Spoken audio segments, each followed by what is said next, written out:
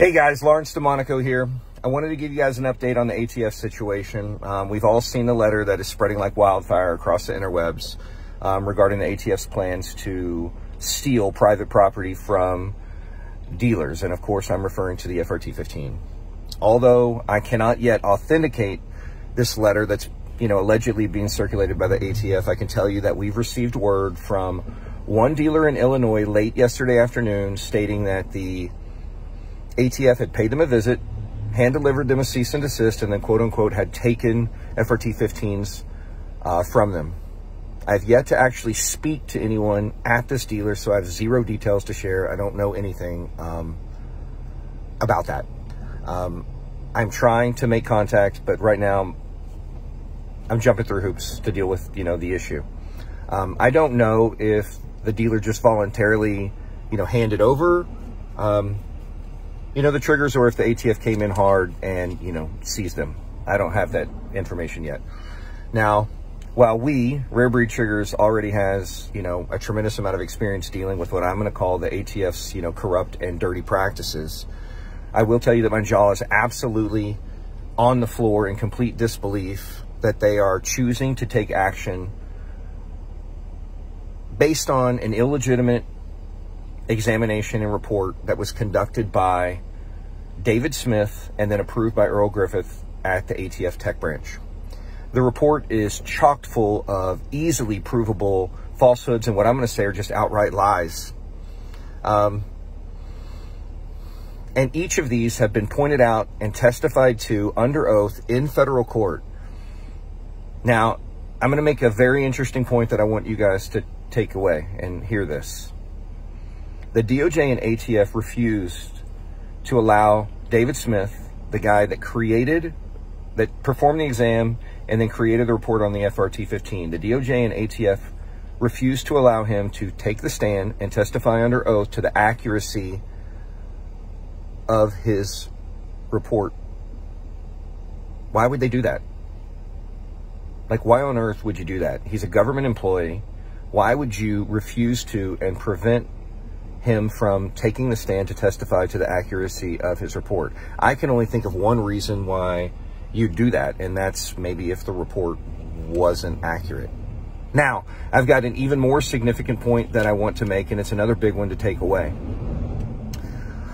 Brian Lutke, he is one of the expert witnesses in this case. He's a former ATF special agent, and he actually trained David Smith at the ATF Academy.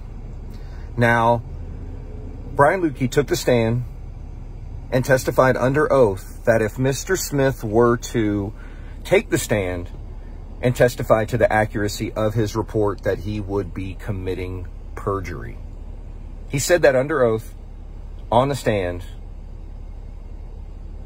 that David Smith would be committing perjury if he testified to the accuracy of his report. So maybe that's why they refused to allow him to take the stand. Now, while on the stand under oath, Brian Lutke also stated that one of the biggest problems with this exam and report is that any future action taken by any agency across the country would be based on that report. They would hinge on the accuracy of that report. So think about that for a minute. All actions being taken are based on an illegitimate exam and a falsified report. Now, I'm going to give you guys just one. I mean, the exam and report are just chock full of trash, but I'm going to give you an example of one. Mr. Smith stated in the report that the bolt carrier's forward movement automatically releases the trigger and hammer, allowing the weapon to expend a second projectile without a separate pull of the trigger. Now, this is completely inaccurate and entirely untrue, and he, in my opinion, intentionally and maliciously left out a very important step that actually makes the FRT-15 a semi-automatic trigger. So what step did he leave out? Let's talk about that. When the carrier comes forward and strikes the locking bar, the trigger is unlocked. Only after the trigger is unlocked can it be functioned. And of course, functioning the trigger to the rear is what releases the hammer. It's very clear. It's very simple. He's intentionally trying to mischaracterize the truth. And how do I know that this wasn't a mistake or an accident on Mr. Smith's part? Well, as most of you already know, we've got an animated video posted on our homepage that clearly demonstrates exactly how the FRT-15 functions. It's plain, it's simple, and it can't be misunderstood, especially by someone that examines firearms as a profession for the ATF. He can't misunderstand that. Heck, did he even bother to function test the FRT-15 uninstalled or installed in an AR-15? It takes less than a second to manually push the locking bar forward with your thumb. It takes less than a second to push the locking bar forward with your thumb to see that it doesn't release the trigger and hammer. Further, it's plainly obvious that the FRT can only expend 1 round per rearward function of the trigger. To say anything different is entirely disingenuous. So anyway, how do I know that this step being left out was intentional and malicious? Well, it's super simple. Mr. Smith didn't include our animated video in his examination and report. He included a screenshot of the video. So, including a screenshot proves he knew about the video, but he made a conscious decision rather than to include a full video that is very clear to choose one still image and include it in his report so that it would support his mischaracterization of the truth. And then, of course, the ATF and DOJ filed a motion in limine to prevent us from submitting that same exact video into evidence. They didn't want the judge to see the video. It's very clear. They did not want the judge to see the video. They chose to add a still image of the video into the administrative record, but chose to leave the actual video out of the administrative record. Well, that was done by design. And I feel that David Smith and Earl Griffith have intentionally created and released an illegitimate exam and report. Absolutely. Now, keep in mind that this is just one example. I mean, it's literally just one example of how much BS and lies and mistruths are in the examination report. Their entire case is based on lie after lie after lie, and it's just downright dirty.